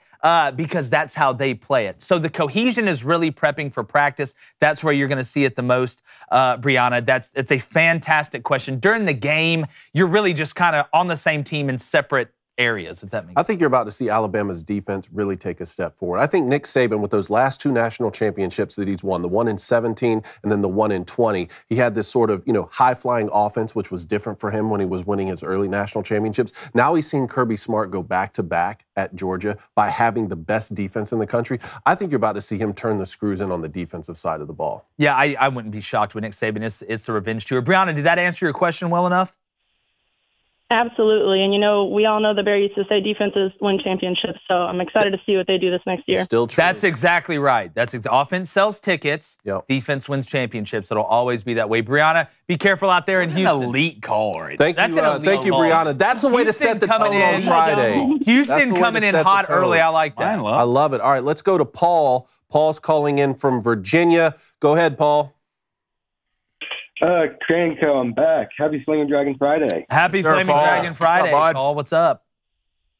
Well, you can't say Bojangles is mid. Come on. I know. I can't. Somebody I can. I can't. Boo this man. I ordered from it. Been there one time. How do you mess up a sausage, egg, and biscuit and not put the sausage on there? Hold on, hey, producer Justine. Breakfast at a chicken place. Yeah. Only thing I got told, Paul, was how elite the breakfast was by him and her. So I'm sorry if I got misinformation told to me, right? And I don't know how they see it in me. Yeah, Blaine's the same guy who will order cheese sticks at a Chinese restaurant. Yeah. I've actually seen him do that before. I'll say, if you come down to Hampton City, where I'm at right now, and you say that, you're going to get mobbed. Oh, yeah, that's exactly right. Put that on my map. We love Bojangles down here. Look, I got one really close to my house, so I want to love it. I really want to. Yeah. But to my point, David, congrats on keeping Harbaugh. He's a great coach. I'm really upset about not getting him. I think Broncos country is a bit too hyped about Sean Payton. There's a lot more questions and answers, and the team is not – it's not like the team was a coach away from being the Super Bowl contender. Yeah. Maybe we make the playoff. But 2 sort of quick questions. Where is Denver – I want you to set the record straight. Where is Denver sit in the AFC and AFC West? And if you're Denver, would you rather take a flyer on a QB in this draft from what you guys saw at Mobile, or what I think they should do, recoup a couple picks and trade for Trey Lance so if Wilson is washed, you don't have to worry about being bad enough for Williams or May in the next draft? Well, I think if everything could go the way that you wanted, to answer the second question first, I don't think anybody's going to take Russell Wilson right now and eat any of that money. I don't think there's anybody out there that's going to do it. They would much rather go take a kid from the draft or maybe take a shot on Trey Lance. When we look at the Broncos and where they're at in the AFC West, I mean, the Chiefs, we know what the Chiefs are. There's no arguing what the Chiefs have done since Patrick came in. They are the dominant force in the AFC, including the AFC West. The Raiders have some questions, obviously, at quarterback. I think the Raiders and I think the Broncos are actually in a little bit of a better spot than the Raiders. I would put them right now. I would take my money on the Broncos over the Raiders because of the quarterback situation. Is this an anomaly year for Russell Wilson? I don't think so, but it might be. And then, obviously, the Chargers. It's the Chiefs, the Chargers, the Broncos, then the Raiders to me. Even though I feel like Brandon Staley isn't a great head coach out there for the Chargers. You know, they kept him. They fired the OC. But I don't think anybody would take Russell Wilson. I do feel like, though, that if the Broncos add a couple pieces, that defense is good enough to be able to get them in the playoffs and maybe win a game or two. But if you're Sean Payton, the reason you took this job is because you had all the leverage, and it was basically a hostage negotiation. They're going to pay you $20 to $25 million.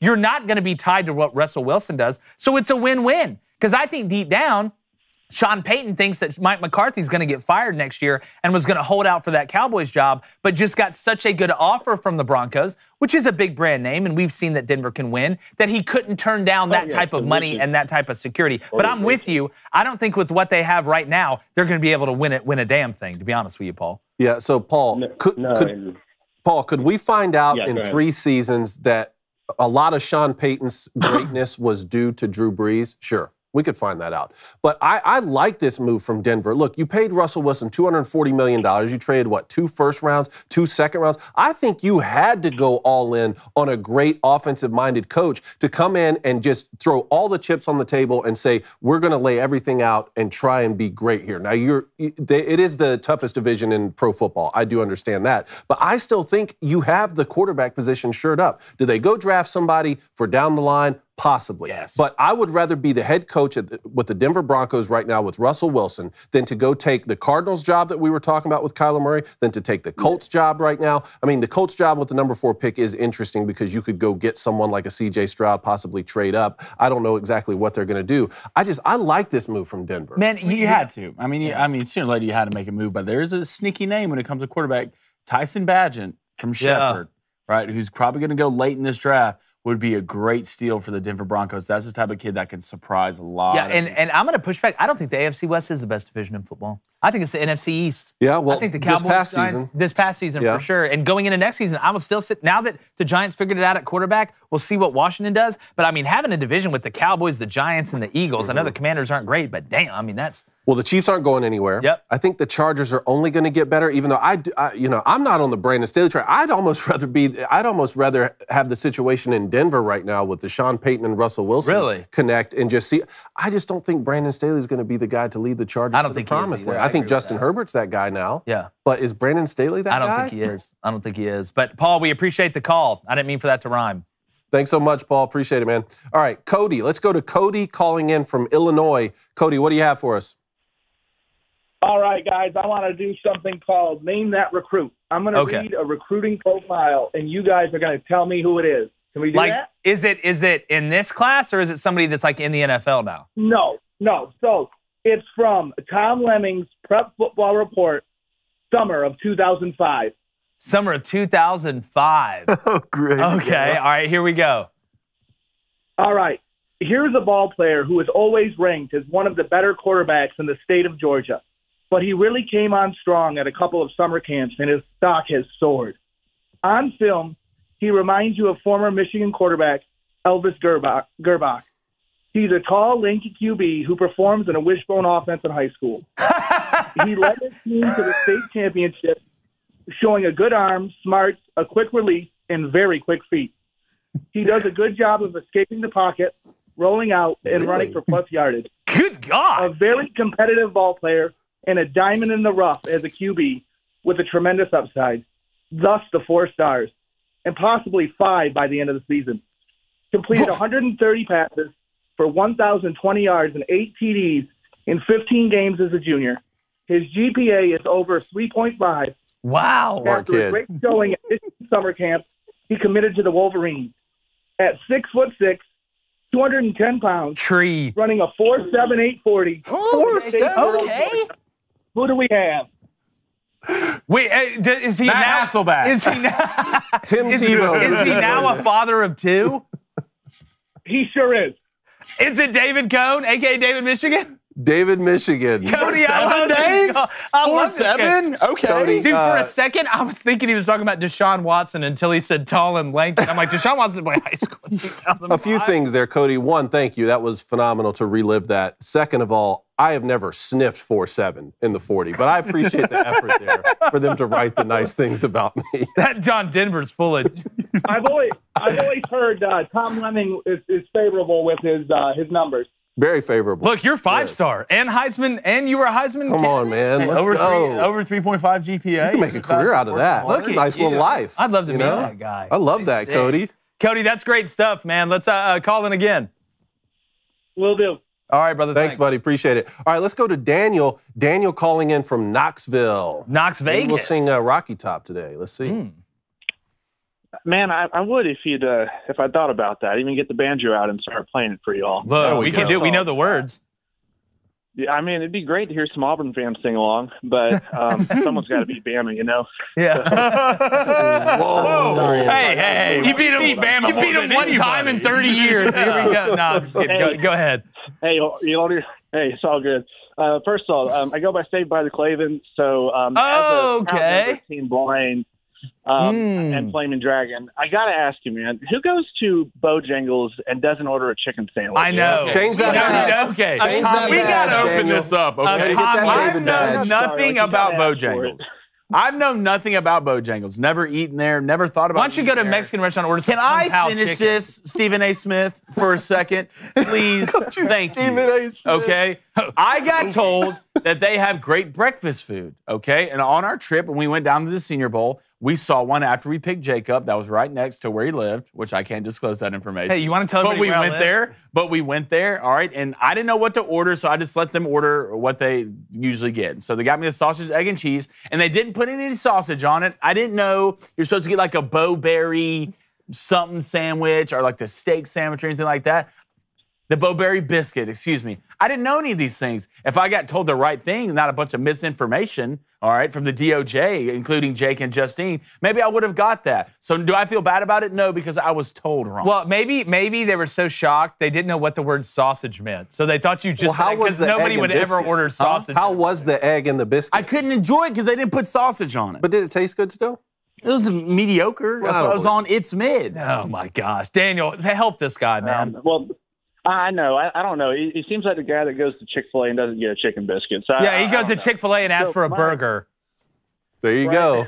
So my question is this: I grew up in Atlanta, so it's always fun hearing you guys talk about Georgia Southern and all that. But as a Falcons fan, I am statistically more likely to make it in the NFL, and I've never played a down of football in my life than the Falcons are at losing games. Like, I think there's that Cowboys game they lost a couple of years ago. Like they came out and said I could start for the Texans before the Falcons should have lost that game. So should I stick with them? And what do they need to do to where it doesn't feel like Tom Brady stole our soul in the Super Bowl? What do we need to do? And that's all I got. I love what you guys do. Thank you. Daniel, appreciate it. Yeah, you got to stick with him, man. You got to stick with him through thick and thin. The bad times are what make the great times so great. You know, I mean, if it was just as easy as bouncing around for as long. Think about Cubs fans before they won it. They went like 612. The last time they won it, Columbus was on a ship coming over here. All right, Red Sox fans. Okay, they won it days before they dumped all the tea in the Boston Harbor. That's the last time they won it. So sticking around with your team, as hard as it may be, it makes the great times great. Imagine if the Lions win next year after all the, and I know I feel like I talk about Detroit every day on here. I feel like those poor fans need something. Somebody win. But what the Falcons need is a lot. I don't believe in Desmond Ridder. All right? I don't think the Falcons, I mean, look, Kyle Pitts, it hasn't worked out. I feel like this is a rebuild that basically needs another rebuild. I mean, you got Cordell Patterson. I mean, you got some pieces. It just feels like you tried to rebuild it, and you had the house halfway built, and then a hurricane came and hit it, and now you got to redo it. Well, you're a Tennessee fan, so you understand, right? You understand the feeling of being good, then not good, then being good. How good did it feel to win 10 games this year? Yeah. You know, you stuck around. You beat Bama. Y'all were selling grass off the field. That's how good it must have felt. Y'all threw a goalpost in a river. Yeah, just hang tight, man. Look, from an Auburn fan, just hang tight. The glory days are coming. Even Rome fell, all right? Sooner or later, they will fall. All right, let's go to Randy. Randy's calling in from Michigan. What do you have for us, Randy? Hey, how's it going, guys? Randy, Well, what's up? Hey, the trust tree is it's hugging me tight this morning. Good. That warms my heart in ways buddy. you'll never understand. Love to hear it. Hey, listen, quick before I get into my question, I know we've talked before. This is RN, a.k.a. Hey Nordo in the chat and on Twitter. So, Yes, sir. hey, Coney, congrats on the baby. I hope the family's doing well. Thank you, sir. You know, I appreciate you guys and what you do. My oldest son, he listens with me on our way to school before he goes to school and stuff. So I was just hoping before I got to the question, you could give him a shout out. So when he's listening later, then he'll have that to be. What's his name? What's his name? His name's Braylon. Braylon. What's up, man? Braylon? Listen Guys to at your Cranning father, Co. Braylon. Father's a Hope you had a smart great guy. day at school. Yep. Enjoy school. Learn. Be smart. Do your homework. Yes. There we go. Thanks, fellas. So listen, hey, when I called last time, we talked about Harbaugh. Yep. And, you know, that was right before he signed his extension there and the president got involved. I'm going to flip scripts here now. We're going to talk basketball. Let's do it.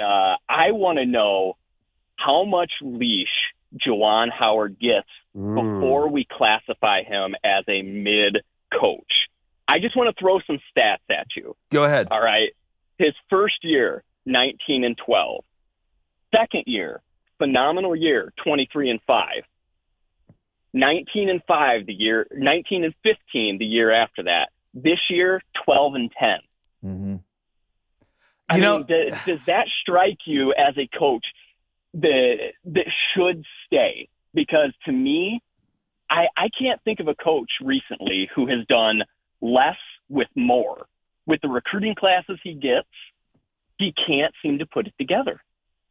Yeah, I mean, I think him and Calipari are kind of in the same boat. And let's not forget, he punched a coach last year. He did. Okay, it's not like you're winning all these games. You're winning all these games, and there's some off-the-field problems that they're going to try and just get past because you're winning. Again, I believe it's just like Patrick Ewing, okay? Patrick Ewing should have been fired from Georgetown a long time ago. Okay, just because you hire somebody that either went there or was a high profile, was good in the NBA, just because you were a great player does not mean you're going to be a great coach.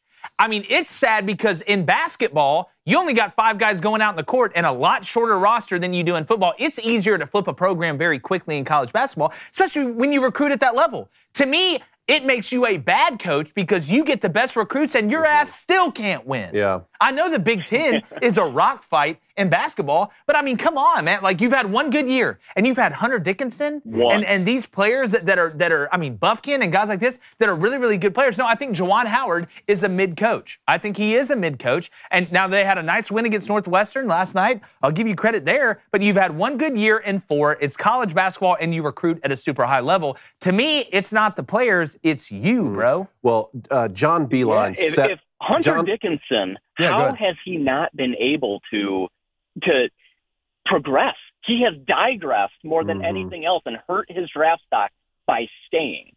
And you would have thought that with a coach like Juwan Howard, that he would have been elevated and, you know, he'd be a surefire top 5 pick. Yeah, and his digression, I think, it clearly points to coaching. John Beilein was an elite basketball coach, and I think that Michigan fans now especially need to appreciate the greatness of John Beilein. One thing about Juwan Howard, though, I would have reservations about firing him after this season because he is always going to be able to get high-level recruits in there. Now, if he continues to not develop them, that's something that we can stay on top of. But he is going to get big-time recruits in there. And I feel like the Michigan football team, especially during the era of Rich Rodriguez, kind of showed that recalibrated the attitude of Michigan, saying it can always be worse. So, you know, we're going to stay, we're going to stay with Jim Harbaugh, and then what happens? He makes back-to-back playoffs. Yeah. You know, there could be a similar situation with Juwan Howard where, you know, you have to endure a couple 15-12 seasons, something like that, making the NIT for him to break out and make a couple Final Fours, even though I don't think he will reach the level that John Beilein had at that point. No, I don't. I think John Beilein is actually underrated and comes out smelling like roses, and he didn't punch anybody after a game. John, Randy, appreciate it. Thanks so much for calling in, Randy. Hey, absolutely love it. Thanks, guys. See you, buddy. All right, let's go to John. John is calling in from Auburn. From Auburn? All from the plains here, God's boys. country. What's going on, guys? Just wanted to say I'm doing Jack and Tan on Flaming Dragon Friday. Good. Another one for the Horde. Yeah, it's mid today. Not mid, but it is mid. Mama G's. Just had to say it. All right, John. Thanks for calling. Thanks for calling, John. The real ones know. The OGs know. John, you know. I have to sit here and listen to the Oreos environment and Bojangles the environment, and Mama Goldberg. Phenomenal. The environment's phenomenal. The sandwich, mid. Just because you put Doritos in the oven and put cheese on it doesn't mean you're Bobby Flay. It's a mediocre food place. I don't even know where to go from here, John. If I want to watch a beer and watch the game, I'll go to halftime or Moe's or I can get some wings, Hey, you know what? Hey, let's be honest. Go do karate in the garage. John, do you remember Touchdowns? Did you ever go to Touchdowns? No, I got there probably after it closed. Back in the day, I know they changed it to something else. Man, I used to love it. Y'all had a Touchdowns too? Yeah. We had one in Ann Arbor that got shut down too. Touchdown. Every college town has a Touchdowns. Yeah, it turns out they couldn't get in the end zone. So go ahead, John. Yeah, but anyway, my question is, as an Auburn fan, obviously, I just wanted to ask if y'all are worried about Bruce Pearl and his involvement of players, because, we've seen, guys that have been there for 3 or 4 years, like, Jalen Williams, Alan Flanagan. I know they've come on recently, but I haven't been super impressed, over the past 3 or 4 years. So, yeah. are we kind of turning into like a one-and-done kind of Kentucky-like program where we get, superstars and then, maybe not able to build a strong roster or what? Yeah, well, to me, I think the perfect blend is having a nice mix of that superstar talent and those guys that have been there and like the role players, right? The problem with Auburn this year, okay, is that they have a bunch of role players and no elite players. Last year, you had Walker Kessler and Jabari Smith and role players around them. You just played bad at a bad time, I think, at the end of the year with as hot as they were to begin the year. Sometimes it happens like that. But to me, I think you can't go too heavy either way. I don't think you can just say, all right, we're going to have a bunch of role players and come together and be tough and this, that, and the other and try and go win a national championship or go to a Final Four. It's not going to happen. And then you can't say I'm going to get a bunch of prima donnas and just have a bunch of one-and-dones and try and do it. Why the hell do you think Duke can't win it anymore? Why do you think Kentucky can't win it anymore? I mean, that it's a perfect blend, right? I kind of compare it to in college football now, mixing the transfer portal with guys that you're developing, right? You want to have a good mix of that. You don't want to be too heavy-handed on either side. You want to kind of be balanced with that. But, John, look, you remember Auburn basketball being awful for so long like I do. If we're sitting here complaining about being we're complaining about being 17-5. Let's just make sure that we remember that. But the standards should be raised. And I think Bruce will tell you. You look at Chance Westry right now, probably going to redshirt. Traore isn't ready. They missed on some guys that they thought would be ready this year. Now, does that mean they won't figure it out and become better players? No. Does that mean they will hit the transfer portal and go somewhere else? Who knows? But look at the way Bruce is recruiting still. You just got you got a top 3 point guard in the country committed yesterday, and you're about to get LeBaron Philon, who's a top 40 player in the country from Baker. That's an absolute walking bucket. So, it's hard for me, right, to complain about Bruce Pearl when I watch Rob Chubb's goofy ass run up and down the court for a couple years. You know what I'm saying? Yeah. But we appreciate. Go ahead. Yeah, as far as Auburn football fell this year, I'm glad that Auburn basketball can be somewhat still pretty good. So. Yeah, and we have Hugh Freeze coming on next Wednesday, John. Yep. Make sure you don't miss it. Oh, heck yeah. I'll be there for that. All right. Appreciate it, John. Love you, John. Hey, we'll go to halftimes and grab a cold soda one time when I'm down there. See you at Mama Goldberg's. All right, that's it for call-ins today. It's time for Blaine's victory speech. Let's get this out of the way. Don't hit the button anymore. No, don't hit the button. Blaine. I'm getting our handicap moved up here a bit. God, it's like going up. Blaine, give your speech, Blaine. Thank you. Yeah, go ahead, Blaine. Goodness gracious, I'm so pissed at myself, David. I'm sorry, man. Hey. I'm sorry. I believe in you. Forgive me? I'm not going to Michael Jordan you. I'm not going to sit here and throw a temper. You're not going to Jermaine? You're not going to drink a lot and gamble and go play baseball? No. All right. Play my sound, David. I won't, Ryan. Play my sound, David. Huh? Play my sound. You want me to play your sound? Play the sound. Because I have a special sound on here for you today. Play the sound. Don't. Hold on. See, that's why we can't give David things. Oh, hit it. Would like to thank Daily Wire. I would like to thank God. And I'd like to thank myself. Figure it out. Here again. All right, there's 3 types of people in this world, right? All right, those who make it happen, those who watch it happen, and those who complain about what's happening, right? I'm on my Kirby Smart grind right now, 1 in fantasy. Winner, winner. Oh, I didn't bring my golden tumbler up here. And thank you for the fan who sent me that. One in December betting. Surprise? No, I'm not. And surprise again. Up 20 units last month and caught another dub. I said this last month. I'm not losing again. I'm not. I've been taking it easy on these children, right? It's easy. Yeah, play whatever you want to, David. I'm coming again. I'm coming for it all. I'm raiding the pantry. I'm raiding the fridge. A clown deserves circus music. Whatever it takes. All I do is win, baby. All I do is win. You see them? They're little babies. I invented the show. They're little babies. It's easy. 5 seconds left to go on the clock. Throw me the rock and get out of the way. Flaming Dragon. That was good. Did you like the circus music I added for you? No, I was too focused. For the clown on tactic? my best and my speech. All right. That was good. That's always fun, even though I absolutely hate it. All right. I'm heading over to the Board of Education, not the Department of Education, because those guys suck. All right. Here's what I got. Hit an NBA bet last night. Thanks, Knicks. Beat the Heat. I also want to tell Ohio State. I'm going to stand to the podium and let you guys know, how in God's name do you lose to Wisconsin at home? And then at the end, you have a chance to win, and that guy with the dreads, his last name likely, just gives the ball up twice? Now you are likely to lose because you gave him the ball. I'll never trust you, regardless of how many push-ups or sit-ups you can do. So here's what I got tonight. 1 and 3 on the month. It's early. We got a long way to go. Give me Penn money line, Iona money line, and Nevada minus 11 against the Air Force at home. We're not fighting Jets, so I don't trust them. Then give me the Wizards. Trying to stay hot in the NBA, -4 at home tonight. Let's get the wands out, swirl it around a couple times and get this dub by 6. That's -115.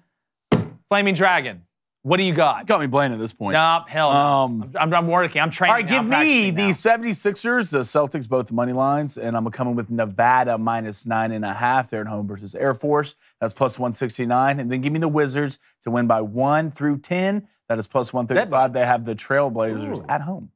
Wizards versus the Blazers. That'd be a hell of a fight in real life. So my question is, do I give my February victory speech now or at the end of the month? When do I do it? That's a bold. I thought you were 0-0 type of guy. Yeah, I thought you were 0-0. I thought you were 0-0. No, I'm talking about. No, I'm not. I'm talking about.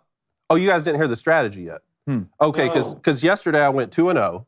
Right, so I hit both my picks yesterday. That was the went 2-0 yesterday? St. Mary's, Arizona parlay. Wait, I got told you went 1-1 yesterday, so I wrote this down wrong. No, 2-0. See, stop trying to cheat me. No. The King of Getting Graphics sent me that. I'll show you the evidence. I've got evidence.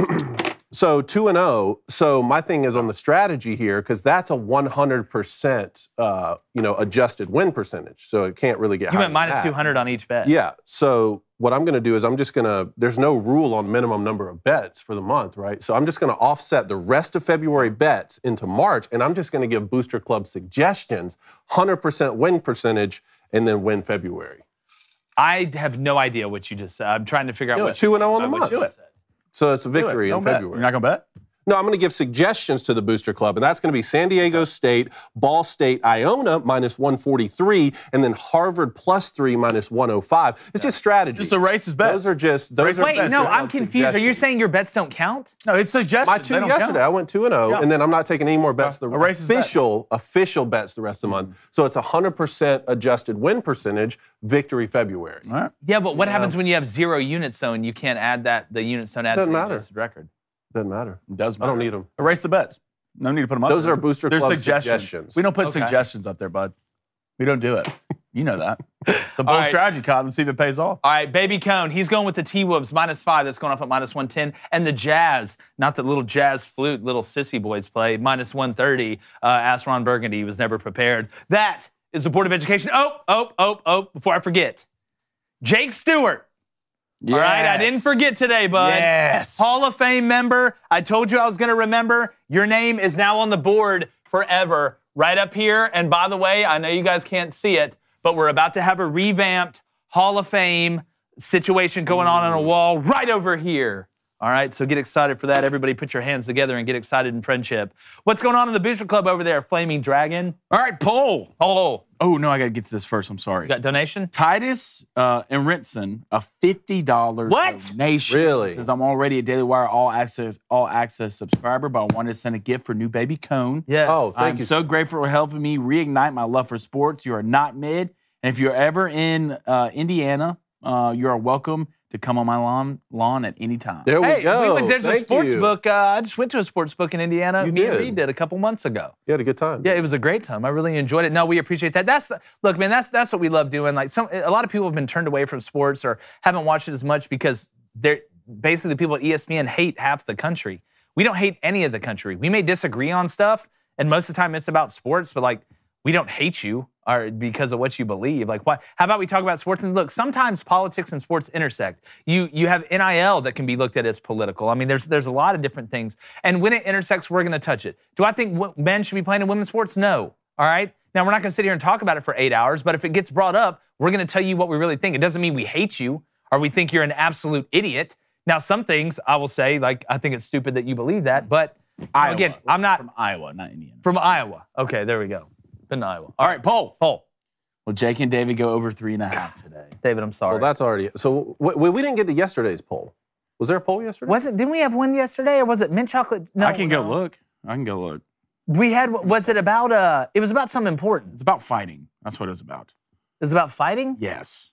I'm pretty Interesting. sure. All right, I'm going to say they said yes, 65%. They're probably right. Well, they were right. Well, it already happened, right? So Yeah. it's like. But what do you think? Guessing what they said. Yeah. They probably said. What was the question? Will we go over? Yes or no? The answer is yes. Yes. 51%. Ooh, yes, 74%. Yeah. No. Guys, look, I'm 1-1 in my last two. Okay, 1-1 in our last two. We need to adjust that. Let's put it at 5.5 next time between us. Because here's what I'm doing. I'm not looking over there the whole show. I'm just going to look at you. I've heard that before. No, I swear. I've heard it. I promise you. I swear by the look in Ken's face. All right, anything There's else? something with David Michigan got 51% yesterday. That's what Ratchet said. David Michigan? I think it was David. What did I put? Who would win in a fight between Jake, David Michigan, and Flaming Dragon? Gotcha. I think David Michigan. David Michigan. There you go. David Michigan versus Flaming Dragon. I don't know what would happen. That'd be crazy. But I tell you what else is crazy. If you don't subscribe or follow us on social media, make sure you check us out. Hey, text CRAIN to 231-231. Get that free bottle of Nugenics and then the Thermo, that's the fat incinerator. It's a great product, and a lot of men need it out there as you get older. A lot of people do. It's just a real thing. You don't want to admit it, but you need it. We appreciate you guys. Remember, without you, there is no us. Great job on the call-ins. Monday, all right, got a big show. Got call-ins as well. Get ready for a big list of guests next week. And I do want to give a special thank you to Molly Middleton, Jim Nagy, and our producer, Justine, who did a hell of a job on the road helping us get everything set up. And we got all access today at 11:30 Central, 12:30 Eastern. We appreciate you guys. And like the chances of the AFC West legitimately being the best division in the NFL next year, we're gone.